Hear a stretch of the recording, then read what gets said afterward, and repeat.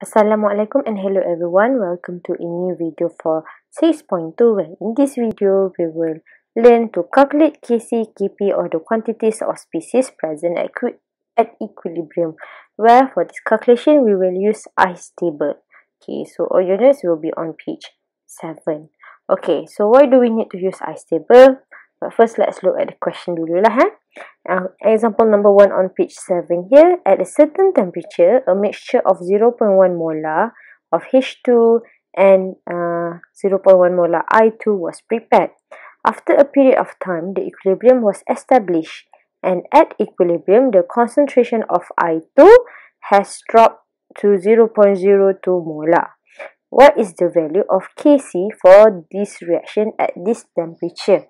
Okay, so selalunya when we calculate the Kc ni, first thing first kita kenalah write down what is the Kc for a given equation. So I'm just gonna write down.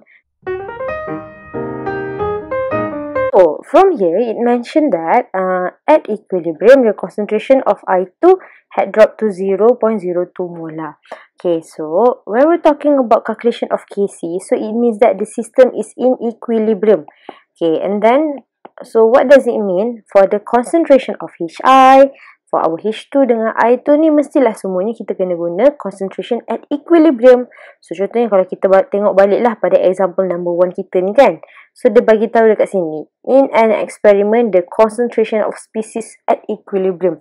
So that's why lah yang ni kita boleh guna straight away sahaja, masukkan the value of the concentration into our Kc. But for this case, yang example page 7 ni, dia just bagi tahu at a certain temperature a mixture ni was prepared. Okay, so maknanya at the start of experiment 0.1 molar H2, 0.1 molar I2. So after a period of time the equilibrium was established. So maknanya dekat sini the equilibrium was established ni kita tidak tahu lagi concentration of H2 dengan I2 ni. But what we know is that at equilibrium, the concentration of I2 had dropped to 0.02 molar. So, macam mana pula dengan maknanya sekarang ni kita hanya tahu equilibrium untuk I2 je. H2 kita tak tahu, Hi ni pun kita tak tahu. Okay, so how do we find out? So, itulah kita kena guna ice table. So, how do we use ice table ni? So, first kita akan express the equilibrium concentration in terms of initial, concentration atau pressure and a single unknown which represent the change. So first kita kenalah the ice tu initial, C2 means change. Okay, and then write the equilibrium constant expression in terms of the equilibrium concentration or pressure. So knowing the value of the equilibrium constant, solve for X. And then barulah kita boleh dah tahu X, barulah calculate the equilibrium concentration or pressure. Okay, so what does it mean here? So from equation ni, kita kenalah buat ice table. So on your notes ni, Miss dah buat dah table tu awal-awal, where kita kena gunakan all the equation ni lah. So why do we use ice? Ice ni stands for initial, change, and equilibrium. So kamu tidak boleh tulis ice je lah, kena tulislah betul-betul what does it mean by ice. And then because I don't want to write down all the unit dalam ni, I'm just gonna write down unit ni awal-awal dekat sini. So from here what we have information is actually about molarity dengan molarity. So what I'm gonna use here is actually semua ni unit dia is actually molar, capital M. Okay, so from here, how do we calculate? Here, dia bagi tahu a mixture of 0.1 molar H2 and 0.1 molar I2 was prepared. Remember, this is our reactant kan? So, initially, kita tengok balik pada graph kita ni lah kan? Okay, dalam case ni, A ni is actually, this is the graph for equation A reversible B kan? Okay, so A ni is actually reactant. Over time, dia punya concentration akan berkurang. Tapi, at the start of the experiment, it does have a concentration kan? The same goes for reactant dalam equation ni, which is H2 dengan I2. At the start of the experiment, the concentration is 0.1. So, I'm just going to write down here 0.1. Okay, but then again, how about Hi? So, Hi ni is our product. Sama juga macam case ni, B is our product. So, before the start of the experiment, baru je nak prepare kan. So, at the start tu, bukan terus ada produk. First tu, reactant at one time once the reactant has changed to product, barulah the value.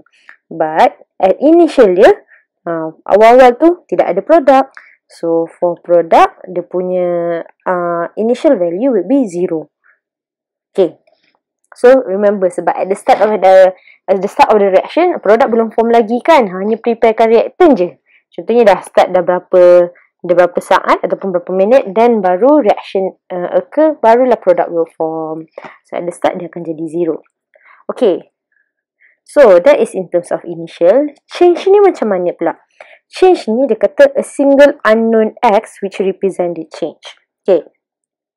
So kita tengok change ni kita akan denotekan dia dengan x lah. X.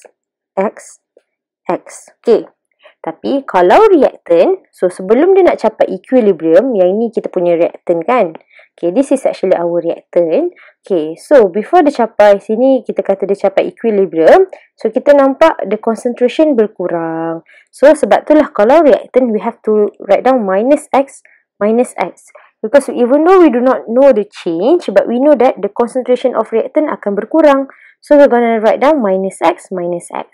Okay, why minus x? Sebab depan ni dia kan in front of our H2 dengan I2 tu is 1 kan.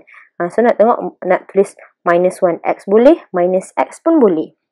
Okay, tapi sekarang ni for case of our product, so kita tengok dekat sini. As reaction proceed, dia punya concentration akan increase kan. Kalau for product, so dia tidak boleh buat minus lah. So we will write it down as plus, sebab as reaction proceed, concentration akan increase.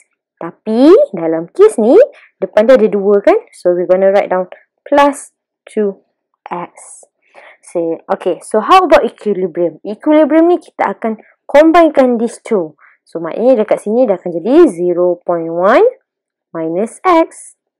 Sini pun akan jadi 0.1 minus x. Okay, but our product ni, so 0 plus 2x kan? So dia akan jadi 2x. Okay, so yang ini baru I stable kita. Okay, so sekarang ni macam mana kita nak cari kita punya Kc? Kita dah buat ice kan, tapi it's not finished yet lah. Okay, dekat sini dia bagi tahu the concentration of I2 had dropped to 0.02 molar. So dekat sini dia adalah 0.02 molar. 0.02 molar.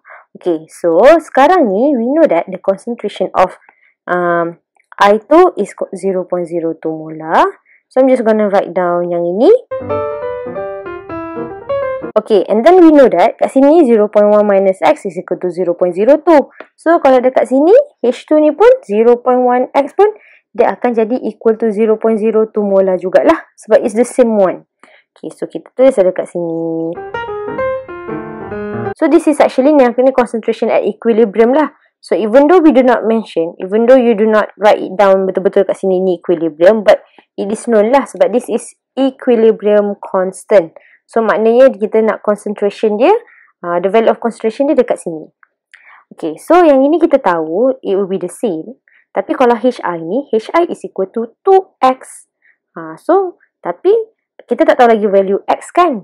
So kita kenalah cari how we gonna find out the value of x ni. The value of x, so kita tulislah 0.1 minus x is equal to 0.02.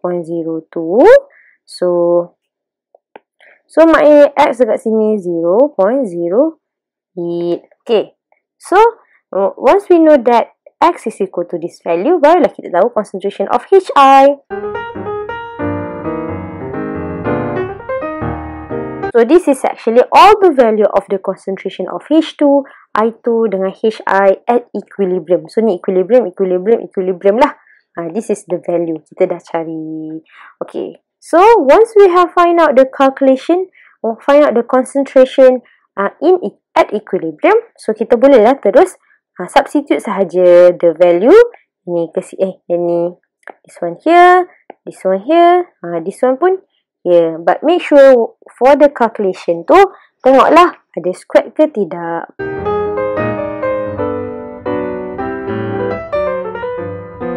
Okay, so once we have substituted, we do get Kc is equal to 64. So that is the answer. So dia tanya what is the value for Kc for the reaction. Remember, Kc maknanya equilibrium constant.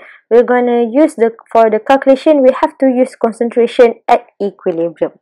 So, dalam kes ni, bila dia tak bagi concentration at equilibrium, kena guna ice table. Ni lah ICE. Make sure ada unit dia. Reactant must minus, product must plus lah. Because as reaction proceed, kalau produk dia akan bertambah, the concentration akan increase. The same goes kalau pressure lah. Kalau untuk reactant, the concentration atau the pressure will decrease. Okay, so yang ini pula tengok pada kita punya stoichiometry. At the start of the experiment, for the product it will be 0. So that is for question 1.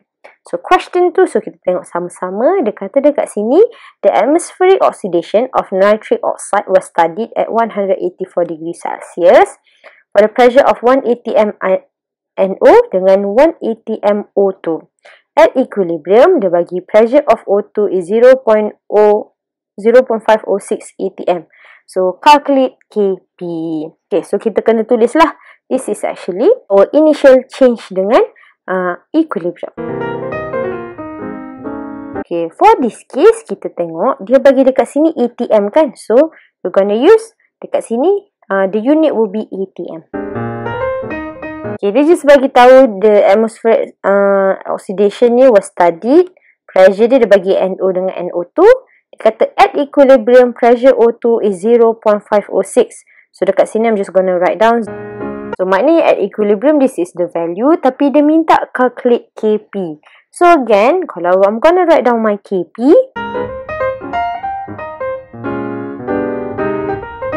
for this case, kita tengok dekat sini, we need the pressure NO2 at equilibrium, NO at equilibrium dengan O2 at equilibrium. We only have the value in equilibrium for O2 je. So sebab itulah kita kena guna ice table. Okay, so for the reactant, dia bagi sini 180 NO, 180 O2. 1, 1. So, this is product. At the start of the experiment, kiranya pressure ke, concentration ke, it will be equal to 0. Sebab reaction belum start kan? So, tak boleh nak form product. Okay, so sekarang ni, change ni. Okay, so change. Kalau yang ni, okay, kita guna X, X, X kan, unknown kita. Okay, dalam case ni, this is reactant. So, reactant dah akan jadi minus.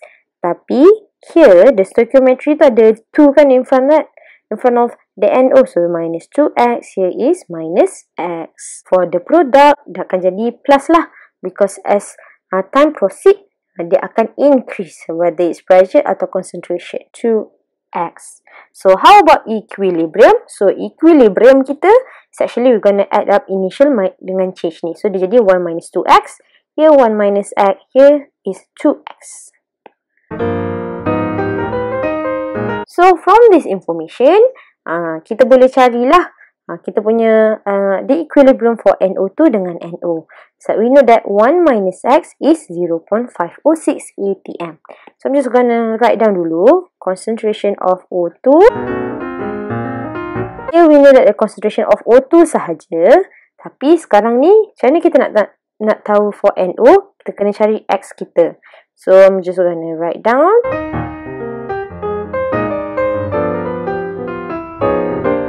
So, once we have figured out the X, boleh kita masukkan terus dalam kita punya NO dengan concentration of NO2.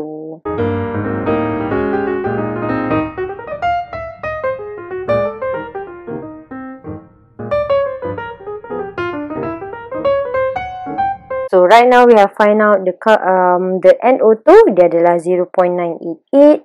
NO is actually 0.012. Yang O2 ni is actually 0.506. So, we can substitute the value.